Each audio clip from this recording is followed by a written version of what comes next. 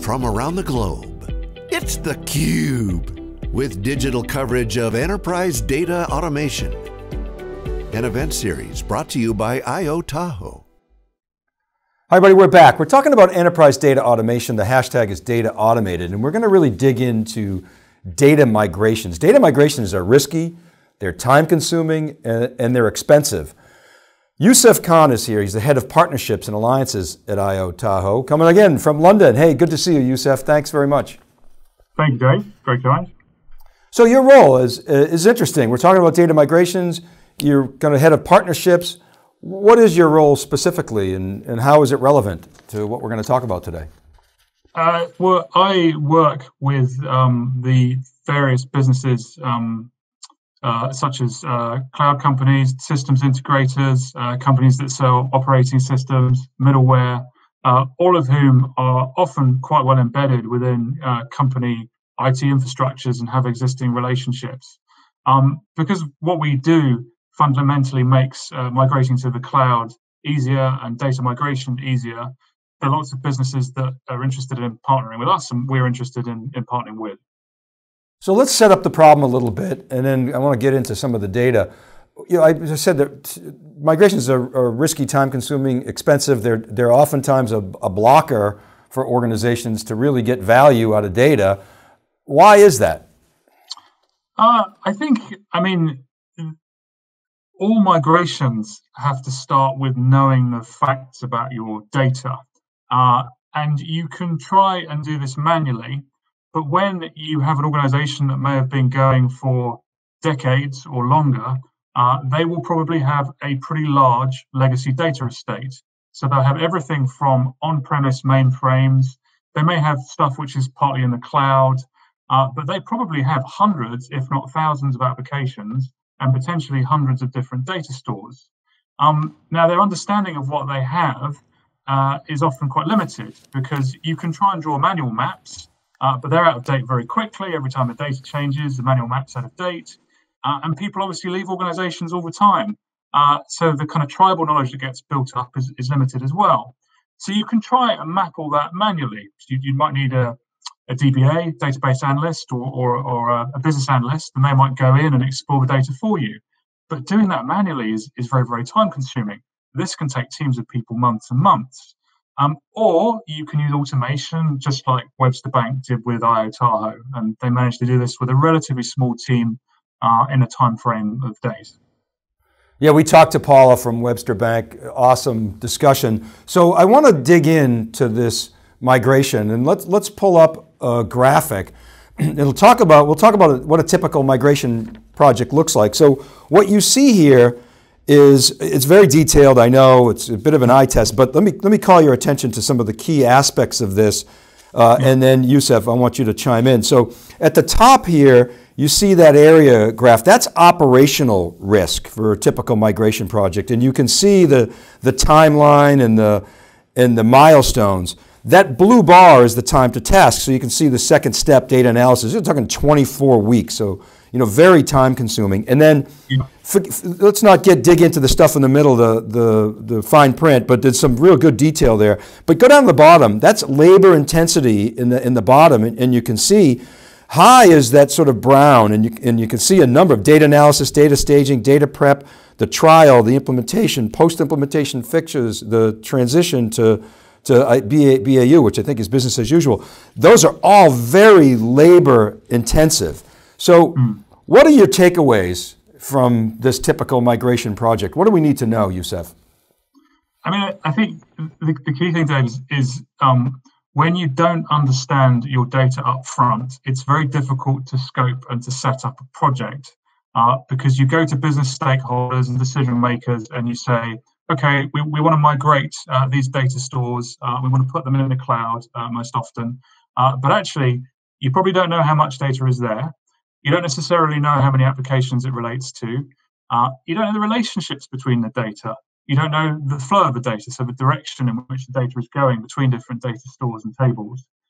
So you start from a position where you have pretty high risk.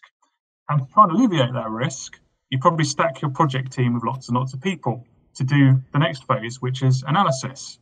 And so you've set up a project which has got a pretty high cost. The bigger the project, the more people, the heavier the governance, obviously. And then they're then in the phase where they're trying to do lots and lots of manual analysis. Manual analysis, as we all know, and the idea of trying to relate data that's in different data stores, relating individual tables and columns, very, very time consuming, expensive if you're hiring in resource from consultants or systems integrators externally. You might need to buy or to use third-party tools. As I said earlier, the people who understand some of those systems may have left a while ago. So you're in a high-risk, high-cost situation from the off. And the same thing sort of develops through the project. What you find with Io-Tahoe is that we're able to automate a lot of this process from the very beginning because we can do the initial data discovery run, for example, automatically. So you very quickly have an automated view of the data, a data map, and the data flow that's been generated automatically. Much less time and effort and much less cost, ultimately. Okay, so I want to bring back that first chart, and I want to call your attention to, again, that area graph, the blue bars, and then down below, that labor intensity. And now let's bring up the same chart, but with a sort of an automation injection in here. And now, so you now see the sort of, it's called accelerated by Io-Tahoe. Okay, great, and we're going to talk about this, but look what happens to the operational risk, a dramatic reduction in that graph. And then look at the bars, those blue bars, data analysis went from 24 weeks down to 4 weeks. And then look at the labor intensity. All these were high. Data analysis, data staging, data prep, trial, post-implementation fixtures, and transition to BAU. All of those went from high labor intensity, so we've now attacked that and gone to low labor intensity. Explain how that magic happened. Let's take the example of a data catalog. So every large enterprise wants to have some kind of repository where they put all their understanding about their data, an enterprise data catalog, if you like. Imagine trying to do that manually. You'd need to go into every individual data store. You need a DBA and a business analyst for each data store. They need to do an extract of the data. They need to look at the tables individually. They need to cross-reference that with other data stores and schemas and tables. You'd probably end up with the mother of all Excel spreadsheets. And it would be a very, very difficult exercise to do. I mean, in fact, one of our reflections as we automate lots of these things is it accelerates the ability to automate, but in some cases, it also makes it possible for enterprise customers with legacy systems, take banks, for example. They quite often end up staying on mainframe systems that they've had in place for decades and not migrating away from them because they're not able to actually do the work of understanding the data, deduplicating the data, deleting data that isn't relevant, and then confidently going forward to migrate. So they stay where they are with all the attendant problems of systems that are out of support. Go back to the data catalog example. Whatever you discover in data discovery has to persist in a tool like a data catalog. And so we automate data catalogs, including our own. We can also feed others, but we have our own. The only alternative to this kind of automation is to build out this very large project team of business analysts, of DBAs, project managers, process analysts, to gather all the data, to understand that the process of gathering the data is correct, to put it in a repository, to validate it, etc., etc. We've gone into organizations and we've seen them ramp up teams of 20, 30 people, costs of £2, 3, 4 million pounds a year, and a time frame of 15 to 20 years just to try and get a data catalog done. And that's something that we can typically do in a time frame of months, if not weeks. And the difference is using automation. And if you do what I've just described in this manual situation, you make migrations to the cloud prohibitively expensive. Whatever saving you might make from shutting down your legacy data stores will get eaten up by the cost of doing it, unless you go with a more automated approach. Okay, so the automated approach reduces risk because you're not going to you're going to stay on project plan, ideally. It's all these out of scope expectations that come up with the manual processes that kill you in the rework. And then that data catalog, people are afraid that their family jewels data is not going to make it through to the other side. So that's something that you're addressing. And then you're also not boiling the ocean. You're really taking the pieces that are critical, and the stuff that you don't need, you don't have to pay for as part of this process. It's a very good point. I mean, one of the other things that we do, and we have specific features to do, is to automatically analyze data for duplication at a row level or a record level, and redundancy at a column level. So, as you say, before you go into a migration process, you can then understand, actually, this stuff here is duplicated. We don't need it. Quite often, if you put data in the cloud, you're paying, obviously, for storage space or for compute time. The more data you have in there that's duplicated, that's pure cost you should take out before you migrate. Again, if you're trying to do that process of understanding what's duplicated manually off tens or hundreds of data stores, it will take you months, if not years. You use machine learning to do it in an automatic way, and it's much, much quicker. I mean, there's another thing I'd say about the net cost and benefit of Io-Tahoe. Every organization we work with has a lot of money, existing sunk cost in their IT. So they'll have ERP systems like Oracle or data lakes, which they've spent good time and money investing in. But what we do, by enabling them to transition everything to their strategic future repositories, is accelerate the value of that investment and the time to value of that investment. So we're trying to help people get value out of their existing investments and data estate, close down the things that they don't need, and enable them to go to a kind of brighter and more efficient future.